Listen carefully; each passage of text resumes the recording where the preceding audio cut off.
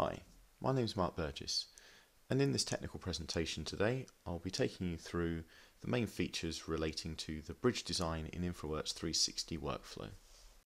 So what I'm going to start off by doing is creating a road, and we're going to connect up using a local road from this intersection across this open piece of land and connecting it to the road on the other side.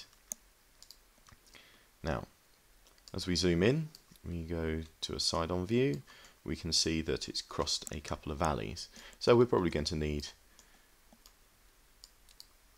a bridge to cross this stream.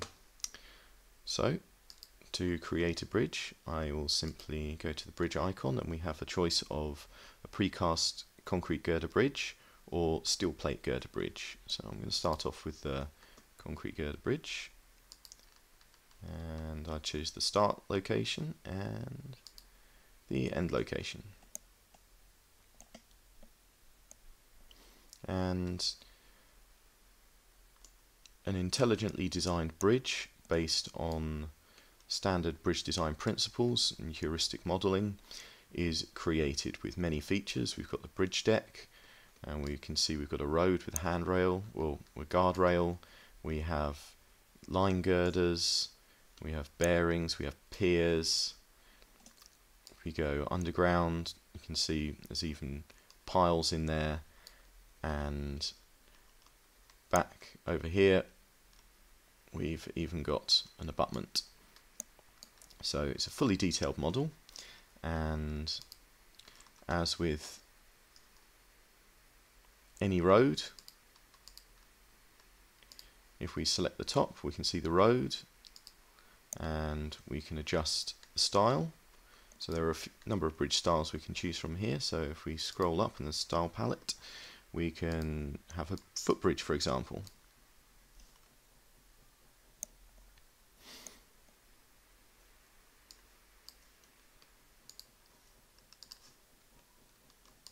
So we can see that you've got a footbridge, and you can see that the piers have been reduced to single columns because that's all that's required for this particular design. So it's a fully parametric model, whereas any of the design changes, it updates to what is a default values for it. So I'm just going to stick a road with a median and curved rail. So we can see we've got a nice bridge here with a good design. Okay, so we can see we have 4 piers here. If I just select below the bridge, we can go into the bridge icon and have a look at the asset cards.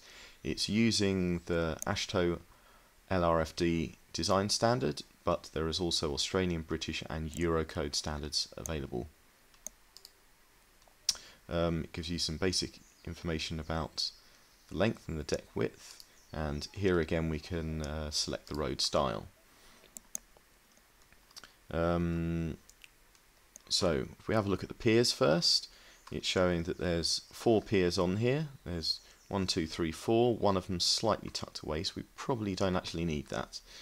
So I can easily go onto here and just drop that down to 3. Okay. This pier appears to be where the stream is, so we don't really want that there, so I can just use this grip to pick it up and move it. We also have other things to adjust the angle of them, so we can get it to fit the existing terrain. And just as with the pier, it's also possible to adjust the piles.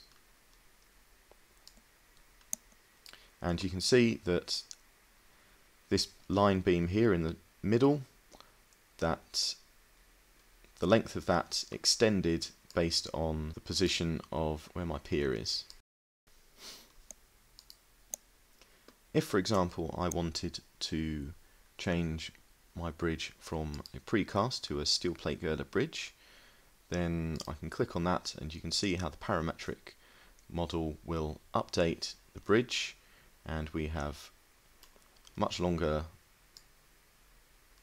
girders, and we could probably get rid of these piers down to just having 2.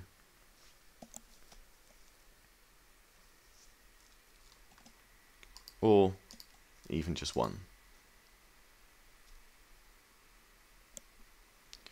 And you can see here the detail of, now we have a haunch on the bridge that the model fully updates to be able to take the load as assumed by the design. What we can also do, we can check a clearance envelope. So if we needed access underneath, this stream isn't quite large enough for boats, but if there was a road, then we're able to place a clearance envelope. So here we've got a clearance envelope. We can choose the start position, so 67, so I can move that back to 65, and change the end offset back to 93. Oh.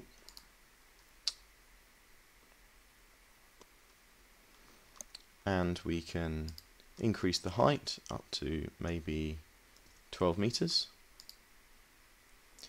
And we can see here that if that's our requirement, and you can just do a quick visual check and see if it impacts.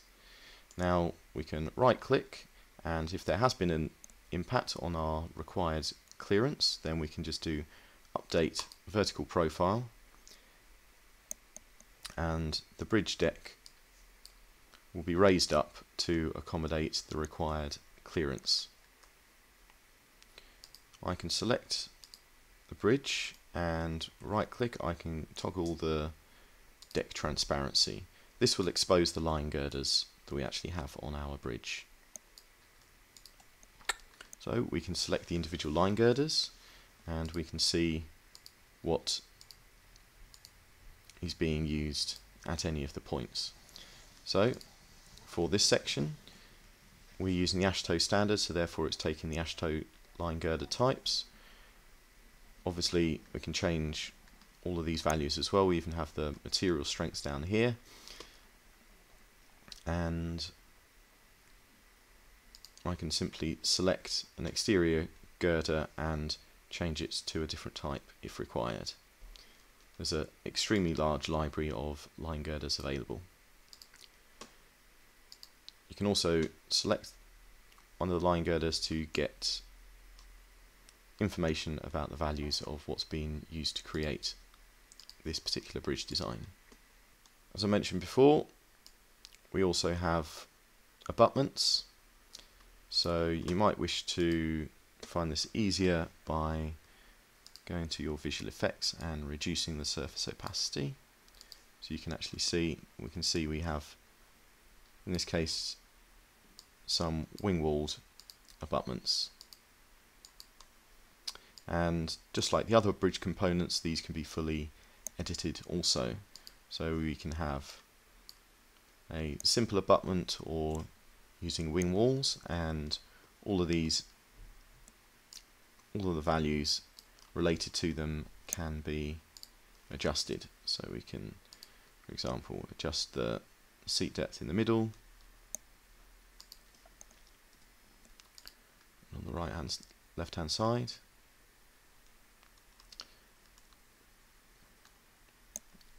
and we can even adjust the wing walls itself. So if your design requires it, then all of these bridge components are fully customizable.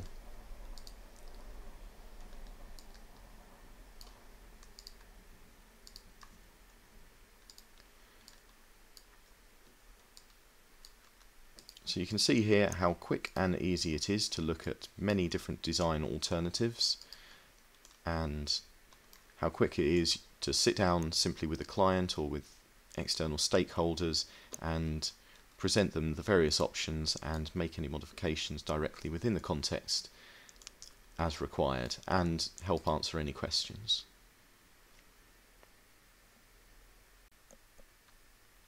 So once you feel you've come up with an accurate conceptual design that you wish to use, you might want to take it one step further and carry out some actual structural analysis on the bridge.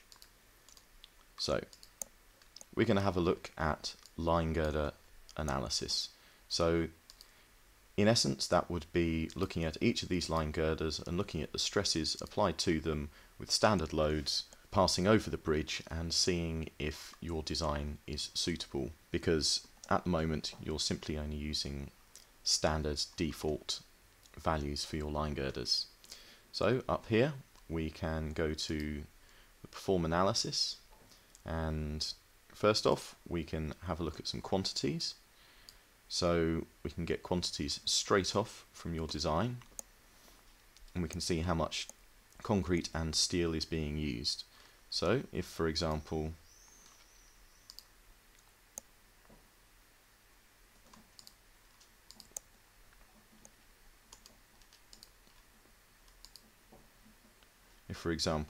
I change the bridge to a steel plate girder bridge, we can see all of those quantities update, and when you make any changes to the bridge design, the quantities update also. But so does the actual structure of the bridge, and any slight changes can cause the bridge to no longer be suitable for your design based on the initial principles, because after all, a bridge analysis generally needs to be done by a proper structural bridge engineer. What we're able to do is select line girder analysis, and we can select the bridge here. So you can get a few settings.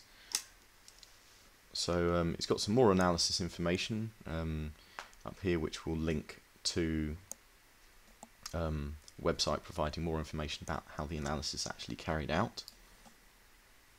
And we can click on project name, and you should enter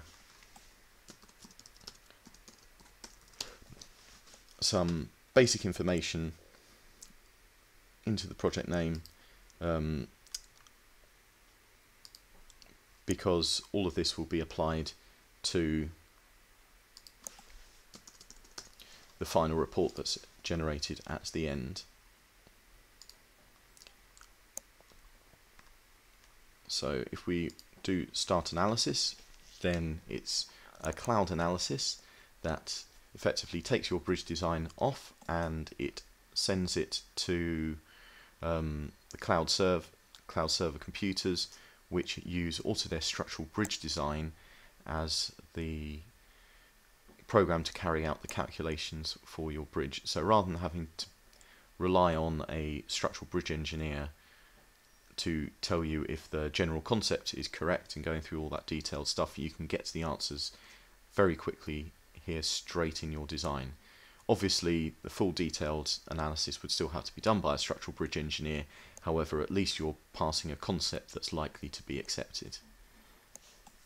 So this is obviously going to take a while, and we use cloud credits. So once your analysis has been completed, then you'll get a notification here in the line girder analysis asset card. So it's saying that 12 girders have been analysed and only 6 have satisfied the design requirements. So if we want to look at it in a bit more detail, we can just zoom in and we can hover over the individual beams, and we can see a ratio factor there, and these are performance ratios, thinking of them as a percentage. So a value of 1 would be 100% of the load capability for that particular beam. So we can see here that some of these over here are much higher than 1, so therefore these ones have failed, but these ones still up in the 90%, 0.94 they seem to have passed. So if I then go and select an individual beam, then we can see here the pre-stress transfer value, the stress on the beams during the erection stage and the construction phase, and also the live load bendings. and the shear value there at the bottom. And we can select a different beam here. We can see this one is much lower values. I'll take one of the ones that has failed, and we can see that it's actually failed quite significantly, and it says unsatisfactory tendon layout, the bottom tension excess stress 7.28 megapascals. So what the program has done, it's taken standard line girder analysis with standard reinforcement as you'd expect to find in it. So in this case, you'd either need to look at changing the beam types, redefining the geometry of the bridge itself, or going into slightly more detailed analysis in the Autodesk structural bridge design itself to have a look at and modify some of those tendons. So we'll have a look at how we might be able to do that. So if we click on the reports, now one of these reports is available. We can see a performance ratio of 2.92. If I were to click over here, then you can see that each of these beams has their own report. So in this case there would be 12 beams analysed, and therefore there will be 12 reports generated. So we can see as we scroll through here, it's got all of the values in here, all of the detailed calculations that are carried out by Autodesk structural bridge design. And if we go to the end, we can see we've got temperature gradients and all sorts of calculations that's done. Now, this is simply just an initial analysis, and if you wanted to take that from this initial conceptual design and actually hand it over to a bridge engineer to go through it, do some more detailed analysis and actually fix some of these problems and come across with that, what we can do, I can go to my file here. This is just opened in Adobe Acrobat. If I go to the properties, what I can see here, I can see the location as to where this PDF file has been saved. So we can see here all of the different reports that have been generated. This looks like it's just gone into a resource file under my model folder. So that's gone into the bridge report, but if I go up one level, then what I can do, I can go to model, and in here, model, I can see that it's generated some Autodesk structural bridge design files. So you can open up structural bridge design and take the line girders and open them up directly within structural bridge design, so the bridge engineer can start his analysis without having to recreate the bridge beams. He's already got those bridge beams available for him, simply just to import.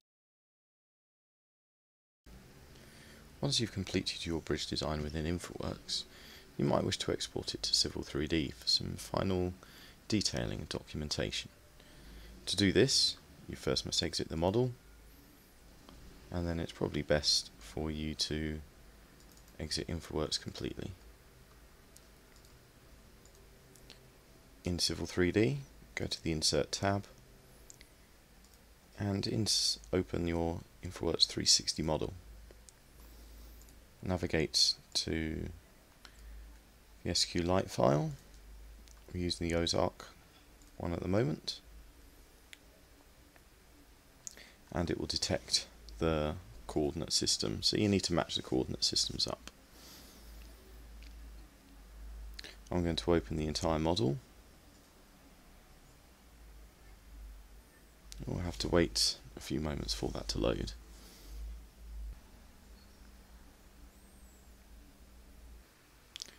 So we can see our model's been brought in here with the triangulation surface terrain. I can go straight here and select my bridge. I'm just going to isolate the object.